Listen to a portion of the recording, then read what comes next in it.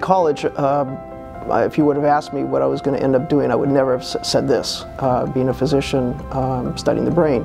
It's almost like being a detective and trying to solve a mystery. You have a very organized system, and it's just trying to solve where the problem is, and of course then what are you going to do about it. I can barely tie my shoe, so I was never going to be a surgeon, but I think neurology fit my personality the best.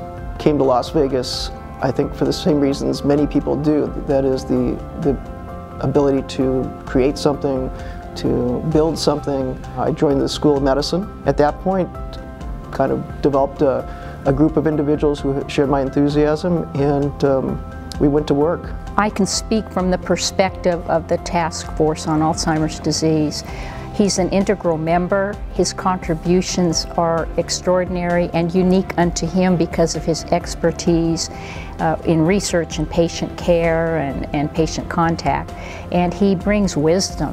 This was an opportunity that comes once in a lifetime. It was an easy decision to join the Cleveland Clinic when this opened in 2009. It has been just a wonderful experience since. I can't imagine not having him, because I remember what we went through before we found him. It was good. It's one of the unique diseases where it affects family members, caregivers, as much, if not more, than the individual themselves. And so you have to really think of it in a holistic way, rather than just writing a prescription and sending them out the door. He's incredible.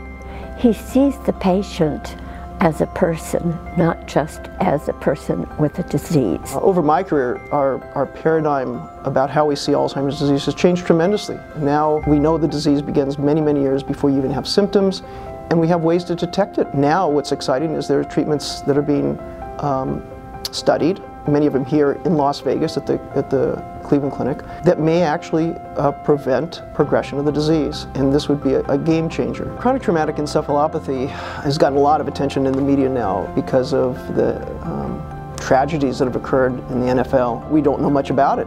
And again, we're very much like we were with Alzheimer's disease 30 years ago. I see a lot of fighters, especially boxers, as they get into their later years, they start having a lot of problems putting their sentences together, finding specific words, and that's the first thing that I noticed. And that really definitely did scare me. The professional fighter study started in 2011, where we actually are following professional fighters, that's boxers and mixed martial artists, on a yearly basis. So we've gone now, what, 5 years, and have over 700 individuals in the study. To be able to get ahead of this is awesome for me. It's amazing. I feel blessed. We're really proud that even over the short time that we had the study, we have been able to translate it into a policy change. The Nevada Athletic Commission is now requiring fighters for their licensure to have basically a cognitive test. And this is the first time in sports that a regulatory agency is actually following brain function in their athletes over time. I've known Coach Bernick for 3 years now. He's been our cross-country coach,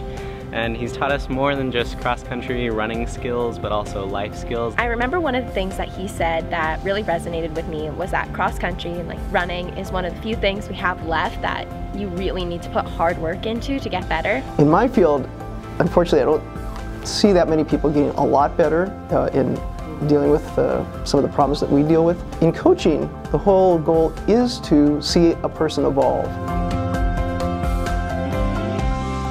The tens of thousands of lives that he has directly or indirectly impacted. I don't want to imagine our state not having him because he is such a gift. When I volunteer at the front door, every Tuesday morning, I see people come in with smiles on their faces because they're going to see Dr. Bernie. And when they leave, they have smiles on their faces because they have seen Dr. Bernie. If I'm walking down the street or in the Smith's grocery store and somebody comes up to me and says, you know, Dr. Bernick, do you remember me? You treated my mother, and you know, we're so thankful. I mean, I think it's that feeling that what I've done has actually had an impact on somebody's life, even if it's a disease that we know we can't cure. We know that people are going to progress, but But I think if in some way through the treatment we've actually made it easier for the patient and the family, then I think that's a success, and that's what I think I get the most satisfaction from.